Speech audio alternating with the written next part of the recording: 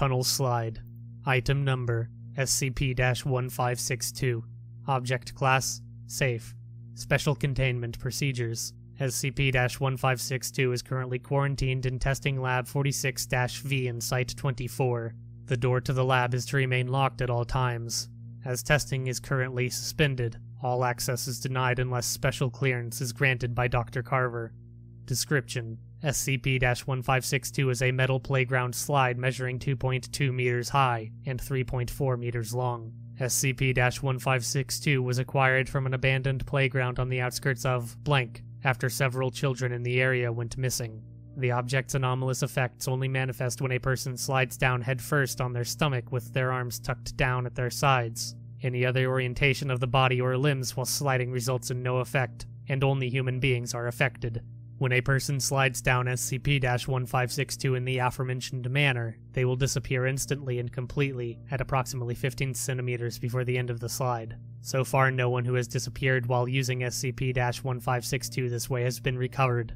Attempts to tie safety lines to test subjects in an effort to pull them back have ended in failure, as the tether is severed at the moment the test subject disappears. Communication with test subjects that have disappeared is possible and ongoing, and detailed in the logs below. Audio Log 1562-A1. Forward.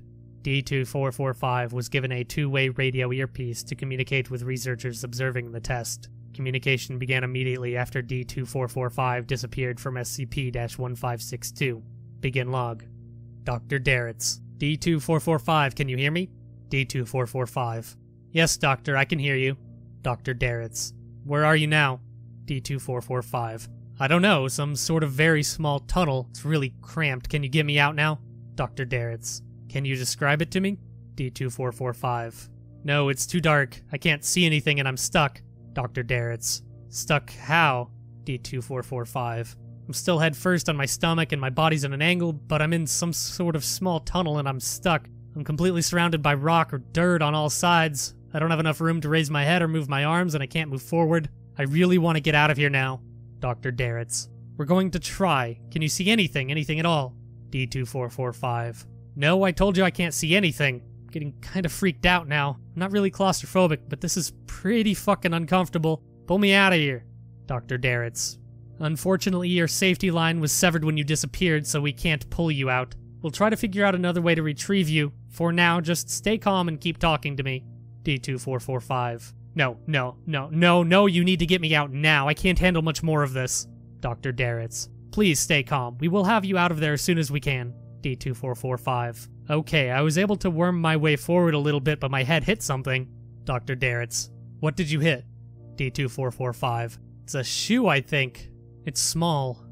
Jesus. Dr. Darretts. What's wrong? D2445. Get me out of here, doctor. Get me out of here now. Dr. Darretts. Calm down. We'll get you out of there as soon as we can. D2445. No, you need to get me out of here right now. The shoe. It's so tiny. End log. Communication was suspended with D2445 while researchers discussed possible methods of retrieval. A consensus was reached to send down another D-class attached to a tether, with additional video and audio recording equipment, a GPS tracker, and a headlamp. Communication was re-established with D2445 to inform him of the plan. Audio Log 1562-A2. Begin log. Dr. Darretts. Are you still there, D2445? D2445. Please, I don't want to be in here anymore. Dr. Darretts. We're going to send someone in to pull you out. D2445. It started talking. Dr. Darretts. What started talking? D2445. The little boy did, but it didn't make any sense. Dr. Darretts. Tell me what he said. D2445.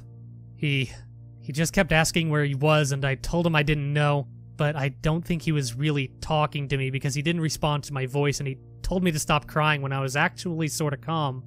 Dr. Darretts. What else? Was he moving at all during this? D2445. I don't think so. He started screaming and I told him to shut up, but he just kept screaming and crying and asking for his mommy. Then he finally stopped, and shortly after that you contacted me again. Please get me out now. Dr. Darretts. Okay, we're sending someone in. Don't panic if you hear or feel something behind you. D2445. Please hurry. My chest is... End log. Shortly after this, D8600 was sent down SCP-1562 with the equipment noted above. D8600 was selected for his small stature and thin body shape, in hopes he would be able to move more easily than D2445. The rope used to tether D8600 was severed at the same moment D8600 vanished from SCP-1562, and the GPS tracker signal could not be traced. The following audio was recorded after contact was re-established with D8600. Audio log 1562-B. Begin log. Dr. Darretts. D8600, can you hear me? D8600. Yeah, I can hear you, Doctor. Dr. Darretts. What is your situation? We're not getting anything on the video feed. D8600. I'm in some sort of cave or tunnel. It's really small and dark. My headlamp stopped working as soon as I got in here. Dr. Darretts. Are you able to move at all? D8600. I'm not sure I can get my arms up in front of me, but I can sort of wiggle my way forward. Wait, what is this? Hey, are you alright? Dr. Darretts. D8600? D8600. I just bumped into someone's foot. They're not moving at all. Hey, are you okay down there? Dr. Darretts. That could be D2445. Davies, try D2445's radio. D8600. I can hear his radio, I think. I can hear Davies' voice. Dr. Darretts. D2445 isn't responding and we're not picking up Davies' voice on your radio through our end. D2445. Yes, Doctor, I can hear you. D2445's voice was slightly muffled, but still audible through D8600's radio. Dr. Darretts. Davies, turn that off. I can hear him through D8600's. D8600. Hey man, I'm glad. D2445. I don't know, some sort of very small tunnel. It's really cramped. Can you get me out now? Dr. Darretts. D2445, listen to me. D8600 is behind you and is there to help get you out. D2445. No, it's too dark. I can't see anything and I'm stuck. D8600. Hey man, it's okay. We know you're stuck and we're both going to get out of here. D2445. I'm still head first on my stomach and my body's at an angle, but I'm in some sort of small tunnel and I'm stuck. I'm completely surrounded by rock or dirt on all sides. I don't have enough room to raise my head or move my arms and I can't move forward. I really want to get out of here now. D8600. Okay, man, it's okay. I'm going to try and get my arms up and I'll grab a hold of your ankles. I should be able to pull us out of here then. D2445. No, I told you I can't see anything. I'm getting kind of freaked out now. I'm not really claustrophobic, but this is pretty fucking uncomfortable. Pull me out of here. D8600. I'm working on it. Have some. Dr. Darretts. D8600, stop talking. Something isn't right here. D2445 is just repeating everything he said to me when we initially made radio contact with him. D2445. No, you need to get me out now. I can't handle much more of this.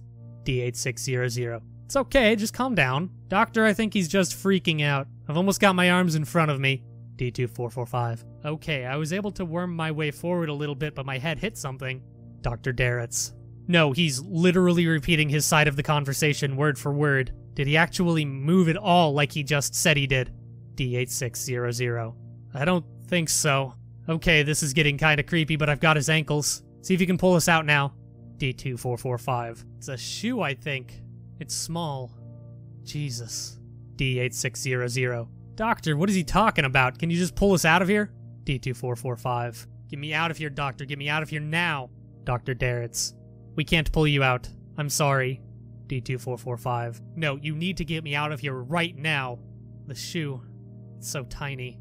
D8600. What the fuck are you talking about? Why can't you pull us out? What does he mean the shoe is so tiny? What the fuck is going on, Doctor? D2445. Please. Please, I don't want to be in here anymore.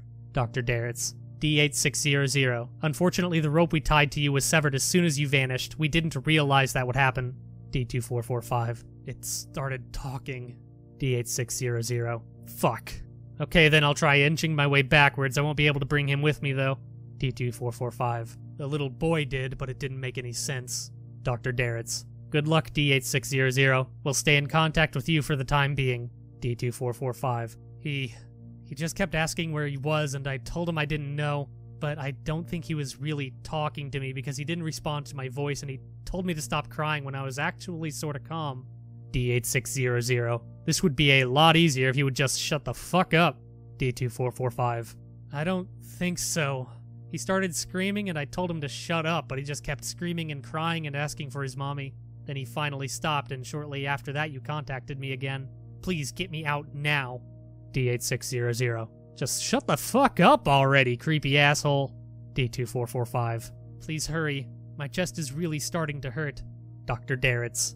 Are you making progress, D8600? D8600. A little, it's not easy, but I'm getting there. The air's getting kind of stale in here. I hope there's enough air for me to make it back. Hey, did he finally shut up? Dr. Darretts. I'm not hearing him on my end anymore either.